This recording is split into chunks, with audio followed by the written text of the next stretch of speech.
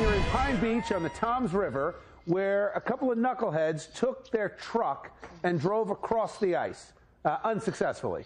What do you got? I'm in Pine Beach, across from Toms River, which is over there. Check out this video. You can see a Coast Guard helicopter searching the icy river for a truck that apparently fell through. It all happened early Sunday morning, late Saturday night, when a woman from Toms River over there called Toms River Police Department and said that she saw a truck doing donuts, which is spinning in circles out here on the river. Now, they saw headlights and police responded to the Toms River side. Police saw headlights from over there, and then the headlights disappeared. So now when the truck was found, there was no sign of human life, but upon further inspection, authorities did find the deceased remains of a pet dog. Wait, Rohan, were they rescued, or did they get out of the truck on their own? So on Sunday afternoon, Andrew Meyer and Daniel Jolly turned themselves in to the authorities. They were not on the scene, so apparently Daniel Jolly, who was the passenger, didn't even get onto the ice. He actually got out of the car before it got in the ice, and Mr. Meyer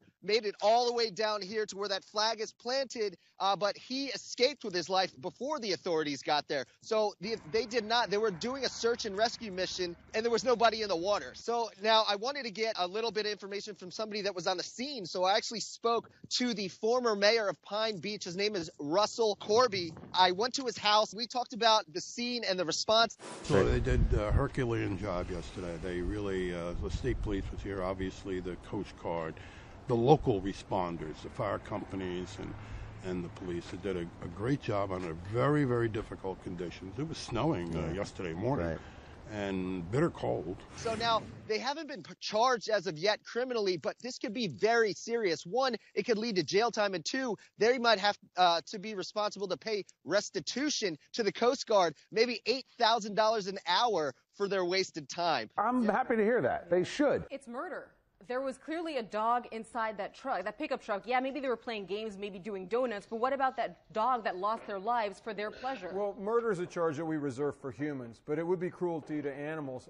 They could face up to 6 years in prison for what they did. Not for murder, but they deserve it. They could also face environmental charges for dumping a truck full of fuel into the Toms River, criminal negligence as well. Where's the truck now? I'm not quite sure where the truck is. I don't think that they actually extracted the truck out of the water after they found out there was no remains in there. I think that's a whole nother job for a whole nother day.